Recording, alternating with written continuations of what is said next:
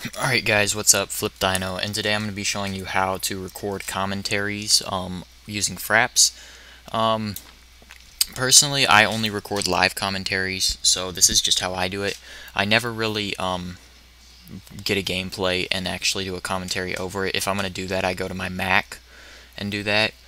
But yeah, this is how I record commentaries. What you want to do is you want to go to your Movies tab. It doesn't really matter what your video capture hotkey is. I have my settings set to 60 frames per second at half size. I could use full size, but half size is more convenient for me. Loop buffer lengths, as far as I know, that doesn't really mean anything. Sound capture settings. I do multi-channel, so if I ever wanted to record a dual comm and I want to hear the people on Skype, it does that, so multi-channel. And here's where the big thing is: microphone.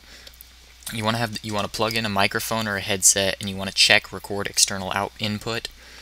And don't have this captured because that doesn't really do anything for you. But yeah, that's how you record live commentaries. Live commentaries are when you play and talk at the same time.